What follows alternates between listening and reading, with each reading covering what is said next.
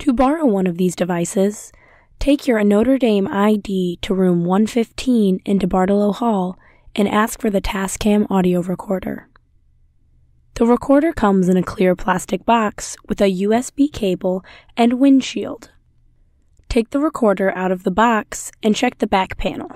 It may need 3 AA batteries. You will need to insert an SD card to store your audio files. Turn on the recorder by pressing and holding the home button.